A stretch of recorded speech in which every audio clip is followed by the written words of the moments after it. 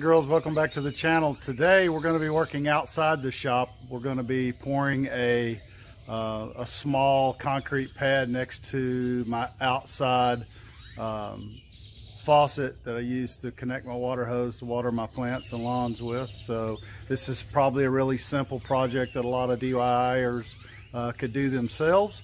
So without further ado, let's get started. So as you can see here, this is where I'm going to actually pour a little small pad here, so that when I come out of the house here, if it's bad weather or raining or something, I can actually get to the water faucet without having to step off in the mud. I'm gonna come out about 3 foot from the slab and 3 foot over from the edge of the sidewalk. This is just a really simple concrete pad I'm gonna pour. So this is my first pour, so I wanted to start with something small and see how it goes. So what I'm going to do first here is I'm going to actually dig out all the grass and the vegetation, kind of clear and clean that up, and then measure my forms and get those in place, and we'll go from there. Okay guys, we're back, and as you can see, I've cleaned out all the vegetation there, kind of rake that out level as I can get it. Put my forms together and got my level on it here. Just want to show you real quick a close-up.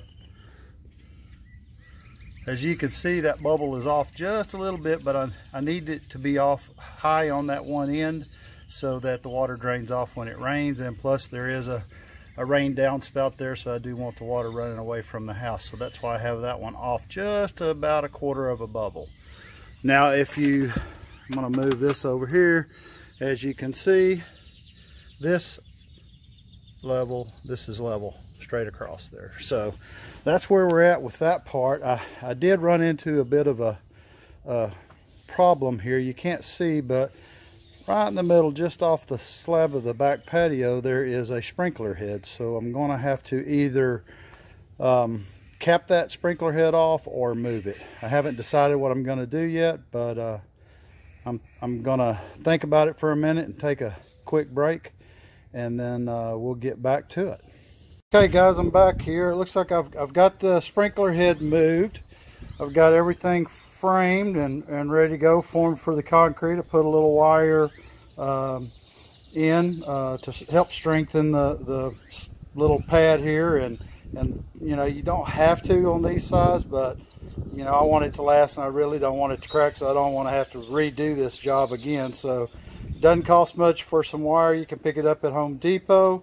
I'm also using Quikrete.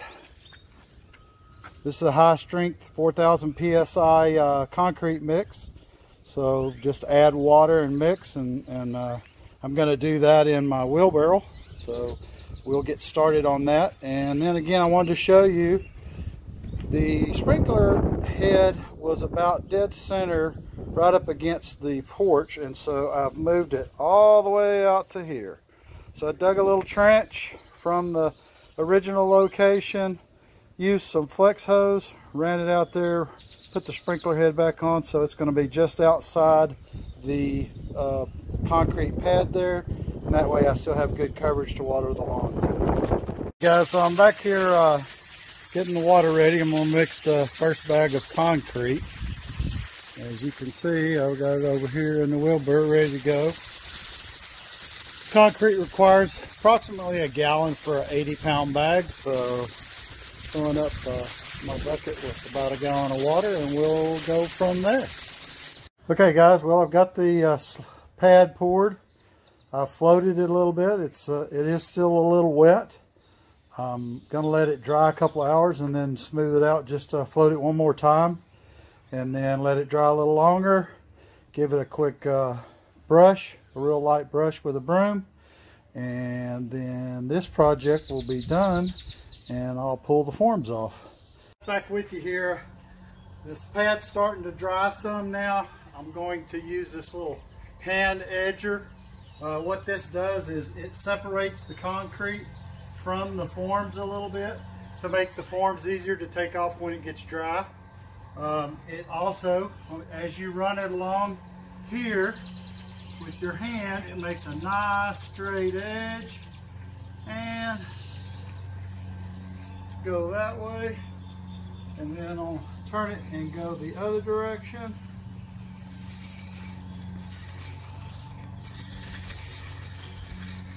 And as you can see along here, it puts a nice clean edge on it. And this will, it just gives it a little fancier look once you pull the forms off. I'll go over this one more time after it's dried another hour or so, just to make sure I got a good clean cut. And then we will do a quick broom of the top so that it gives it a little slight rough edge. And then, you know, pull the forms off and we'll be done with this project. Okay guys, we're back here. I'm going to do the final step here. I'm going to broom this so that it doesn't have a super smooth finish to it, so it's not slick when it rains. Just take a little broom after it gets to this level and you just broom along.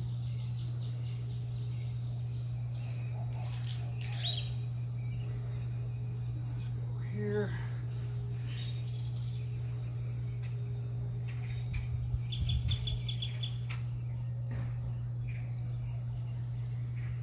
Go, and you can see the finish on it now. It's kind of slightly rough, but not too bad. Still gives it a good, a pretty finish to it. But that way, if it gets wet or rains, and this is a rain downspout here, you know, it'll get water on it. I don't want it to be slippery, so I didn't want anyone to slip and fall on it. So for tonight, that's it. Tomorrow we will, I'll come back out, take the forms off, backfill around it, and this project will be done. Okay guys, I've removed all the forms and backfilled around the slab, and this is the final look at it.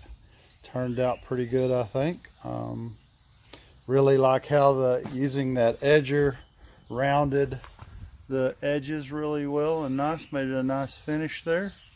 So there you go.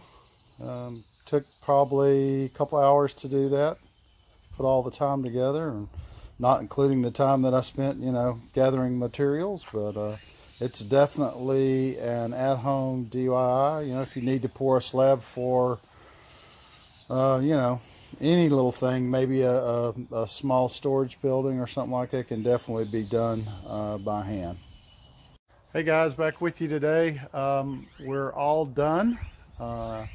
As you can see, the weather's kind of turned a little cloudy and rainy today, but we're able to finish the product and the project. It's dried, and I've actually put everything back together now. And like I said, this is definitely a at-home project you can do yourself in one afternoon. So anyway, if you like the video, comment in the section below. Don't forget to give me a thumbs up, share with your friends. Hopefully this was helpful. I'll see you next time.